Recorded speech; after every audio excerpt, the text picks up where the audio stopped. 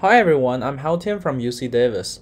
Today, Rafael and I are going to present our work, YolactEdge Real-Time Instance Segmentation on the Edge. This work is done jointly by me, Haltian, Rafael, Fanyi, and Yangjae. Instance segmentation is a challenging problem that requires correct detection and segmentation of each object instance in an image. Having a fast and accurate instance segmenter would have many useful applications in downstream tasks such as robotics, autonomous vehicles, security, and others. However, many of these applications run on edge devices. Therefore, in this work we explore how one may achieve real-time speeds on the edge while maintaining competitive performance. Instance segmentation task is hard and requires lots of computation. To have a solid and efficient starting point, we choose to build our pipeline based off the state-of-the-art real-time instance segmentation method, YolactEdge, as it is simple, fast, and accurate. It proposes a simple architecture that performs classification, localization, and segmentation in one shot. To accomplish this, after the feature backbone, it performs two subtasks in parallel. In one of the branch, it generates a set of prototype masks, and in the other branch, it performs detection and predicts class labels, box parameters, and mask coefficients for each instances.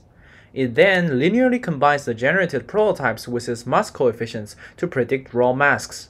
And after the cropping and thresholding, we're able to obtain high-quality masks for each object instances. Our first contribution was the use of NVIDIA's TensorRT optimization and runtime engine.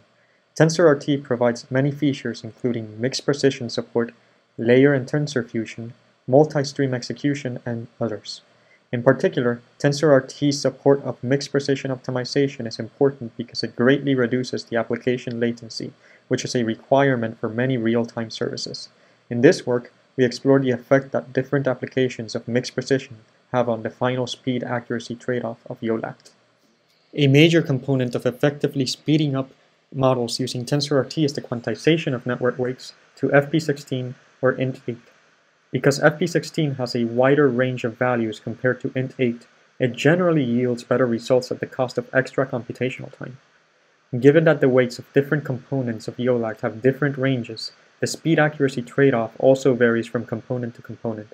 Therefore, we converted each model component to TensorRT independently and explored the optimal mix between int8 and FP16 weights that maximizes the FPS while preserving the accuracy. The first row in the table on the left shows the MAP and FPS for a model that doesn't use TensorRT. Afterwards, each row shows a different combination of mixed precision across each component. One of the notable effects is that converting the prediction module to int8 always results in a loss of MAP. We hypothesize that this is because there aren't enough values to encode the box and mask predictions accurately when using int8. On the right-hand side, we explored the effects that the size of the calibration dataset has on the int8 conversion. We note that calibration is necessary for accuracy and that there is a slight improvement in FPS when using a bigger calibration dataset. Our second contribution is exploiting temporal redundancy. We take a video clip from YouTube's dataset, and as we can see, when we zoom out, the scene does not vary too much across the different frames. We can see that the snows, the trees, they all look quite similar.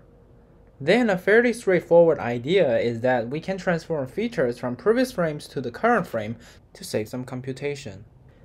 While we zoom in, we will find that the person is actually stretching out with different poses across different frames. This suggests that due to the imprecise transformation or some transformation errors, simply transforming features from other frames might not give us enough precise feature for predicting high-quality masks. So how are we going to save the computations? Here is a computational cost breakdown for different stages of the ResNet 101 backbone and YolactEdge. We can see that in ResNet 101 backbone, C4 stage uses more than 65% of the computation powers, and in YolactEdge, it spends more than half of the time in the backbone stage. Therefore, saving time in computation of the C4 stage will help boost the speed of YolactEdge greatly. And despite the need of the real-time speed, we're still able to afford the computation from C1 up to C3 stage. Here is the architecture figure for YolactEdge. We're dividing the video frames to keyframes and non-keyframes. We are going to pick the first of every 5 frames as the keyframes. Recall that in YolactEdge, there are 4 stages: feature backbone including the feature pyramid, protonets that generates the prototypes, prediction heads that perform detections, and some post-processing steps to generate the final masks. So for keyframe and non-keyframes, the model behavior only differ in the backbone stage. On the left are the keyframes, where we're going to perform all of the computation that is required as in YolactEdge. On the right are the non-keyframes. We're going to compute the blue blocks in the ResNet backbone from C1 up to C3 stage. We're not going to compute any of the C4 and C5 because they are the most computationally heavy. In the FPN, C4 and C5 features are required to obtain P4 and P5 features. Since we're not computing them in non-keyframes, we're going to transform the P4 and P5 features from the previous computed keyframes with the estimated flow maps. After that, we will compute the rest layers in the same way as they are in the keyframes, and use the transformed features for our detection and segmentation. Here, in contrast to previous work, we can preserve high-resolution details for generating the mask prototypes, as the high-resolution C3 features are computed instead of transformed, and thus they are immune to various errors in flow estimation. So in summary, our partial feature transform design produces higher quality feature maps that are required for instant segmentation, while it also enables us the ability to reach the real-time speed. Okay, now let's take a look at some of the results. We first compare YolactEdge to state-of-the-art real-time methods on YouTube Viz dataset using the RTX 2080 Ti GPU. YolactEdge with a ResNet 101 backbone produces the highest box detection and instant segmentation accuracy over all competing methods. Our approach YolactEdge offers competitive accuracy to YolactEdge while running at a much faster speed. Even without the TensorRT optimization, it still achieves over 60 FPS for both ResNet 50 and ResNet 101 backbones. It demonstrates the contribution of our partial feature transform design, which allows the model to skip a large amount of redundant computation in the videos. Here is a live webcam demo on NVIDIA Jetson Xavier AGX. Even on such a device, YolactEdge is able to perform instant segmentation tasks in real time.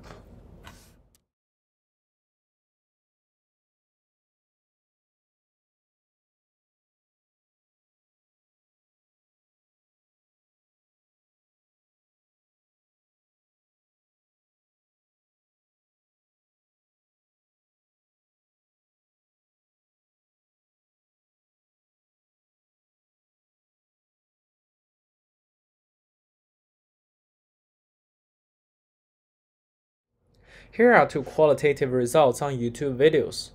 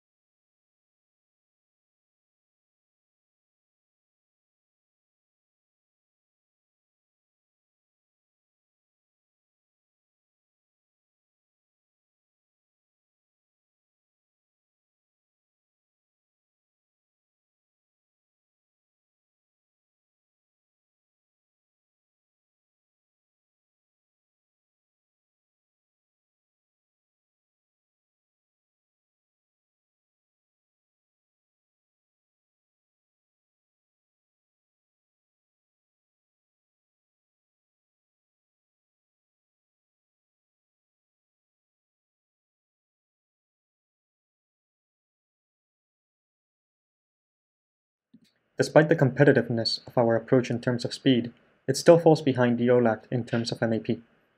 We believe that there are two reasons for this. The first is motion blur. In particular, in the feature warping procedure, it is not guaranteed that the randomly selected keyframes are free from motion blur, and therefore the features of non-keyframes may be affected. A smarter way of selecting keyframes would be an interesting research direction. Another limitation is the mixed precision conversion, where we observed that even with the optimal choice of FP16 and int8 weights, with correct calibration, we still have a fall of MAP. An interesting future direction would be to explore training with mixed precision already mixed in. In conclusion, we have enhanced YolactEdge via two contributions. Firstly, by applying TensorRT optimization while balancing the speed and accuracy of the model. and secondly by introducing a novel feature warping module that exploits the temporal redundancy in videos. In summary, we observed that our proposed method, YolactEdge, achieves a 3 to 5 times speedup over existing real-time instant segmentation algorithms. Notably, with a ResNet 101 backbone, it is able to run on an NVIDIA AGX Xavier at 30.8 FPS and on an RTX 2080 Ti at 172.7 FPS. Thank you for all of your attention, and scan the QR code on the bottom right to see our models and source code.